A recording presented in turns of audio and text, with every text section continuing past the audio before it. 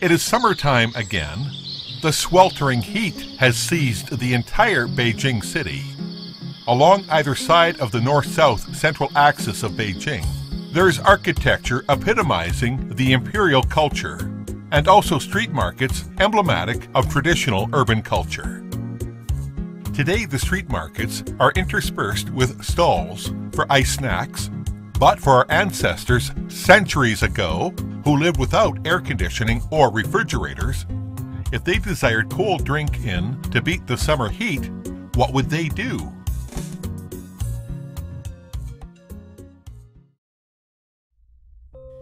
The fact is that there were indeed mysterious structures for storing ice in ancient times. In the Qing dynasty, Beijing had a total of 18 official ice houses. Among them, 5 were inside the Forbidden City and were dedicated for imperial use. The other 13 were for high officials and nobles.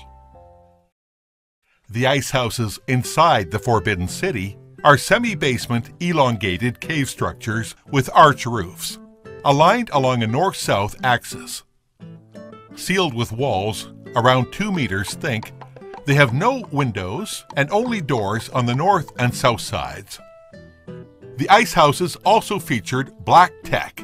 Our ancestors used volcanic rocks as interior ground pavement, serving both insulation and sterilizing purposes.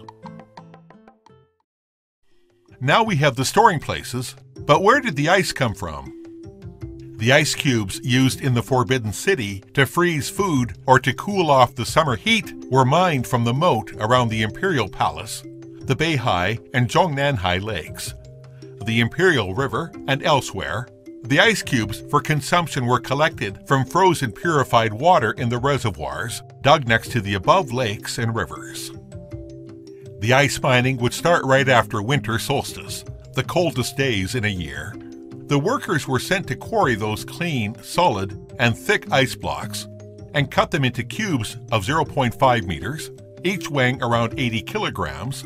Ice cubes of this size are the least likely to melt. Each ice house could store about 5,000 of these cubes.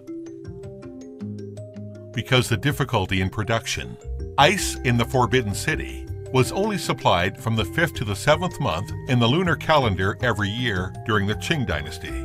Even the emperor had to abide by this ration. The ice would be put into cloisonné buckets into the living rooms in the palace, releasing cold air to serve as primitive air conditioning. Wooden or bronze containers called bingjian were also used for freezing food or drink with ice, providing refreshments in the searing heat of summer. These are regarded as the earliest refrigerators of the world. Iced fruits, mung bean soup, sour plum drink, almond tofu. Among all the traditional summer snacks, the most special is sushan, or dairy hill, which was Qing Dynasty's ice cream. To make sushan, ice was put at the bottom of the base, and then flavored and shaped into tiny hills with toppings of melt cheese and butter. It was like a prototype of today's shaved ice dessert. At present, there are 3 well-preserved famous ice houses west to the central axis of Beijing. The ones in the Forbidden City have been turned into a special restaurant within the Palace Museum. It sells Ridge Beast ice creams and other special creative cold snacks. The ice houses are no longer exclusive to the imperial family, but rather where visitors can appreciate the profundity of history and culture while taking a rest. Likewise, Beijing's central axis is no longer the pivot for the imperial residents, but for the life of common people.